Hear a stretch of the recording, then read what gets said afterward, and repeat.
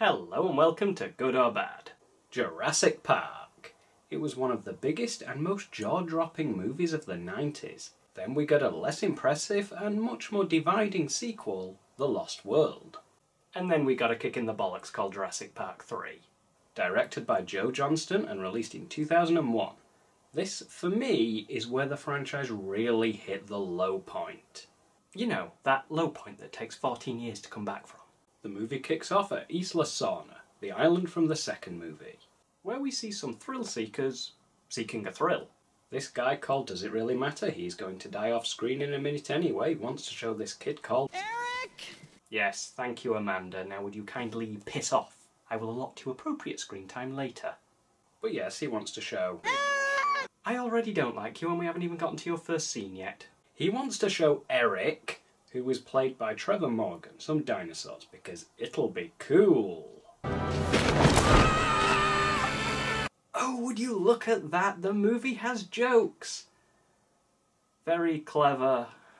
Okay, so yeah, the people on the boat got eaten by a Stephen King novel, which means they have no choice but to untether themselves and glide to the island. Wow, the dinosaur effects have really gone downhill since the last movie. So here we have Sam Neill returning from the first movie as Alan Grant, and also returning is Laura Dern as Ellie Sattler, who we would like to believe are together in this film as the ending of the first movie did indicate, which would certainly explain why Alan just so happens to be in the same scene as Ellie when the movie starts. But no, he's just visiting. She's actually married to this guy. Now why would Alan be visiting? I mean, beyond just getting Laura Dern in this movie. Well, to catch up and talk about raptors, of course. And then he buggers off. We see that his dig site is struggling and they are in need of funds. So when the Kirbys show up, played by William H. Macy and Taya Leone, they tell Alan and Billy they have a proposition, so they attend dinner to hear them out. Oh, I should point out this is Billy. He works for Alan at the dig site. And despite the movie giving us the impression they are equal partners, the movie also clearly states that Alan pays him. It's not really important. Point is, he's in the movie. And Billy is played by Alessandro Nivola. So what is the offer they want to make? Well, Paul and Amanda Kirby say they want Alan to accompany them while they fly over Isla Sorna, so Alan can essentially be a tour guide. But they assure him they are only going to fly over the island. But they have a hidden agenda. They are looking for their son Eric, who after going parasailing has gone missing. So after stating earlier in the movie that no force on earth or heaven could get him on that island, he gets convinced quite easily by the sound of a checkbook opening. Hasn't his character grown since the first movie?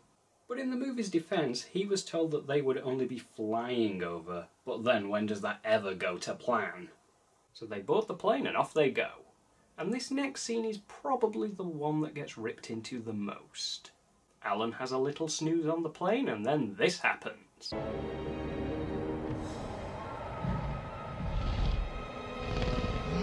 Alan! Alan! You know you're in for a good time when the first dinosaur you see in a Jurassic Park movie is a talking raptor. Dream or not, it's still stupid. But the worst part is that it makes sense that he would have nightmares, especially on the plane because he knows he is going to be closer to the dinosaurs than he has been ever since the park. So imagine a proper dream sequence. It wouldn't have to make sense. I mean, don't have them talk, just have Alan wake up and he sees a bunch of raptors on the plane devouring everyone and brutally, well, a PG version of brutal, but it would still be better than this. Alan! So they see some dinosaurs, but when there's talk of landing, Alan starts to protest, which is when he gets a whack on the head. And when he wakes up, he discovers they have landed. Which leads to Amanda making a lot of noise, drawing the attention of something big, which of course means people get eaten and they crash the plane while trying to flee. Should have brought a helicopter. I mean, beyond the obvious advantage of it not taking as long to get into the air, it would have given more credibility to that bullcrap tour guide story. But Jurassic Park has never done a plane crash, so I guess it had to be a plane. And what I find funny is that the first couple of people that die are the two experts they brought along to keep them safe. And the movie even went out of its way to say this. Well, that's right. Them two of the very best men I could possibly find. Oh, and they also got in the line for the trailer. It's gonna be a walk in the park. Was very subtle. So yeah, the plane crash. It was okay, I guess, but they showed way too much of the new dinosaur, which is later known as the Spinosaurus. And I understand that in sequels it is less important to keep the monster hidden and build suspense for the big reveal, and that makes sense for films like Jaws 2 or The Lost World. But here, we have never seen this monster before. The Spinosaurus is something completely new. But instead of building up the suspense for the reveal, we see pretty much every angle of it in its first scene. And the design isn't bad or anything, and they did use some pretty impressive animatronics. But like in other movies, they combine the animatronic work with CGI, and the CGI here just isn't that good. I would even go as far as saying that the CGI they used was better in the movie that came out 8 years before this one. So after they escape the Spinosaurus, they immediately run into a T-Rex. You all probably know this already, but the Spinosaurus is essentially replacing the T-Rex as the big dinosaur threat for this movie. And in a half-assed attempt to make the Spinosaurus look cooler, they have it kill the T-Rex. Yeah, it doesn't work. And there are multiple things wrong with this. Firstly, the T-Rex was perfect as the big dinosaur threat.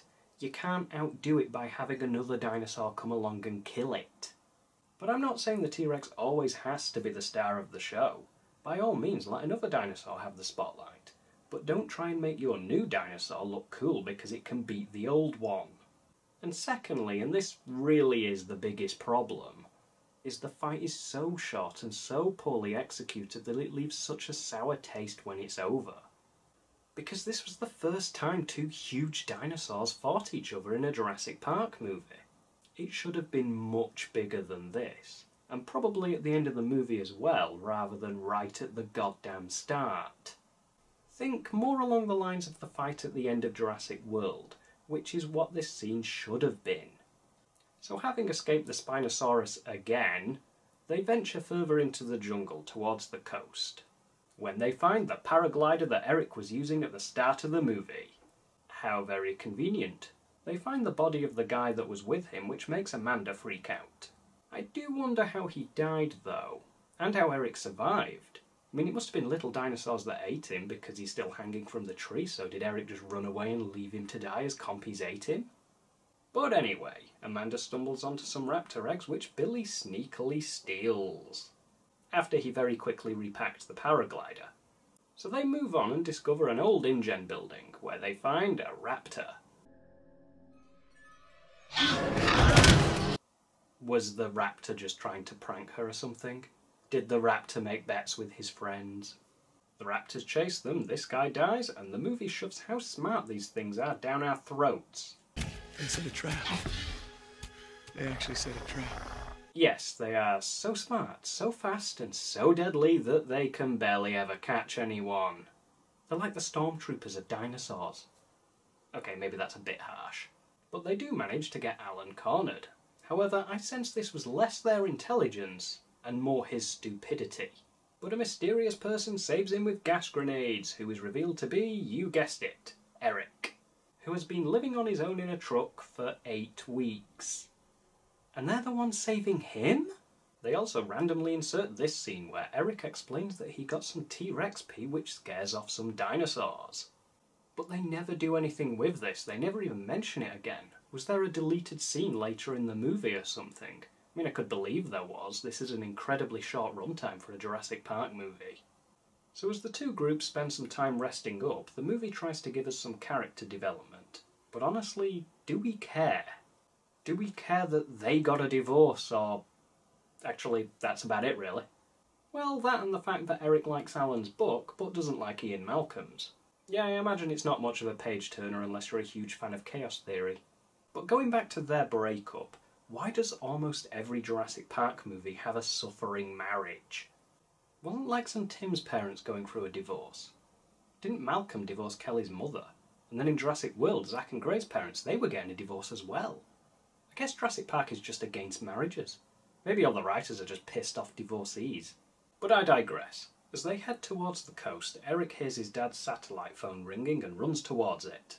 He is reunited with his parents, who for some reason wound up on the other side of a fence. I wonder how that happened. But then we find out Paul didn't have the phone. He lent it to Nash on the plane, who got eaten. Which means...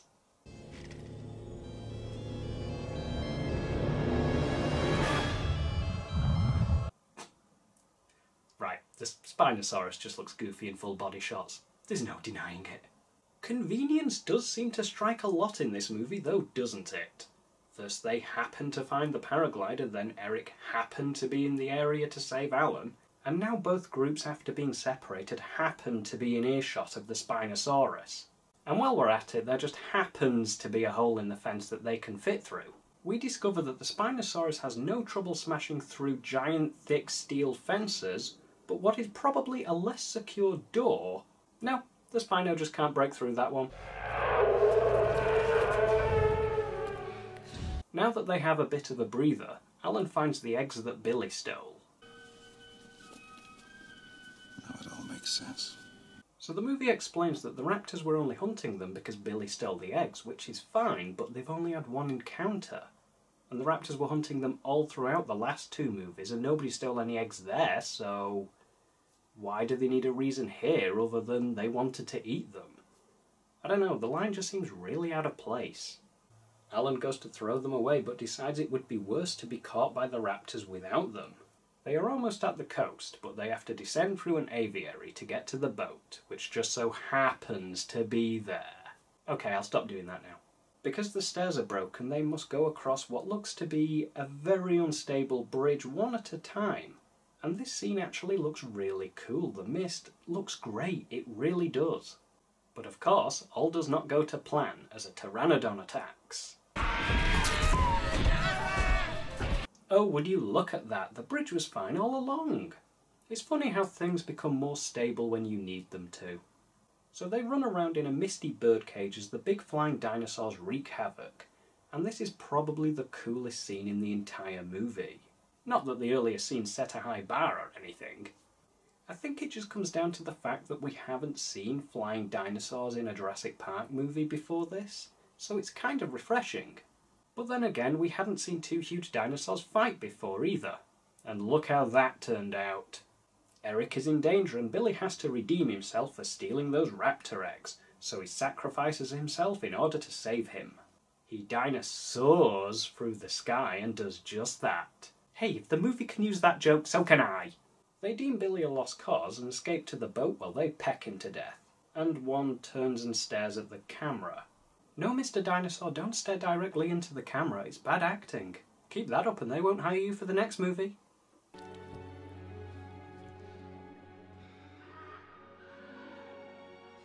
You know, I swear that cool-looking mist cleared up pretty quickly, didn't it? When they were on the bridge, you could barely see what was in front of them. Then by the end, it looked pretty damn clear.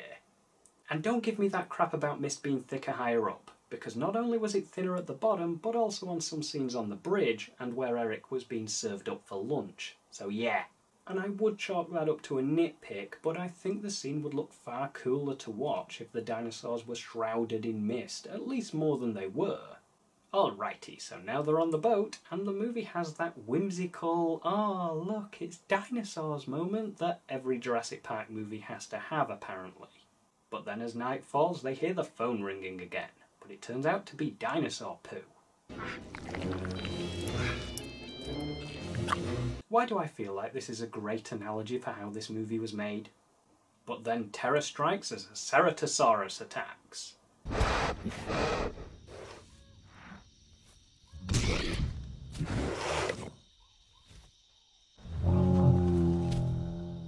Or should I say, sniffs the shit and walks off. I feel like that dinosaur represents the audience in this movie. They return to the boat and they have enough power in the phone to make one call. But can you see what I see? I mean, really try your hardest, harder than you've ever tried at anything, and you will see that it's raining and it's night time. Which can only mean one thing. Is the big dinosaur attack at night while raining scene? Because what would a Jurassic Park movie be without one of those? Why wouldn't they have already have checked the boxes on the boat for any items that could possibly be useful? It's like the first thing you would do after getting to the boat. But anyway, they do find a flare gun, and as the oil spills out into the river, they ignite it and the Spinosaurus runs away. I would call this anticlimactic, but that would imply there was some kind of build-up. But I just want to point this out. When Paul was on the crane, his reaction here was just priceless. It's about the only thing I like about this scene. Well, that's not completely true, because I'd be lying if I didn't say some of the shots of the Spinosaurus attacking were cool to see. And as day breaks, they hear the ocean, but are immediately surrounded by raptors as they demand their eggs back. Which they then give them their eggs back, and Alan uses his new little toy, which he got at the start of this movie, and it mimics the resonating chamber of a velociraptor, so he uses it to trick the raptors into thinking another raptor is calling for help. I'd just like to reiterate how much this movie, and indeed the whole Jurassic Park franchise, points out how smart these creatures are. So the raptors leave them and they discover there is a man on the beach.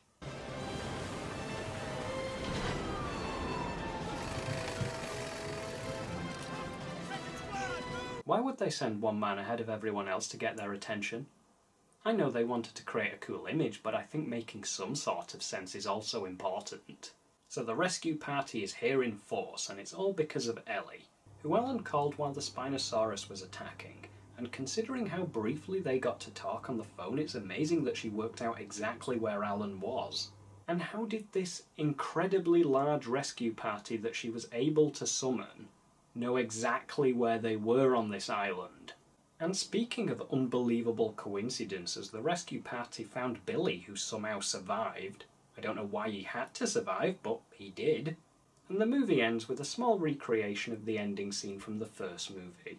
Only this time, instead of birds flying peacefully next to the helicopter, it's the big flying dinosaurs as somebody left the aviary door open.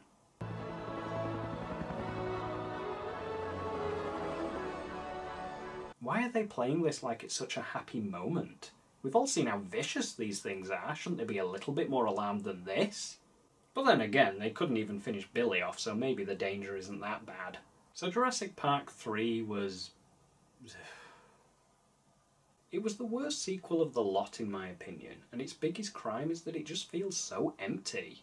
The first two movies had a message, a topic to discuss, science versus nature, animal cruelty. They had a purpose. This film is just a movie for the sake of a movie. And while there are some nice references to the books, such as the river attack and aviary scenes, which were actually scrapped ideas for the first movie as well, it still feels phoned in. Which is the perfect way to sum up this movie. It is a phoned-in Jurassic Park movie. Which isn't to say that the acting is bad. I mean, yes, Amanda was annoying at times, but that was all the writing and direction. The actual acting was fine. And it's always nice to hear the classic Jurassic Park theme. But the dinosaurs look worse than they ever have done, and have much less of an impact on you than they have done in the earlier movies. Overall, I just think that this movie was forced into existence and reeks of cut-down scenes such as the T-Rex fight, which leaves you wanting more, but not in a good way. You have been watching Good or Bad, and I'll see you next time.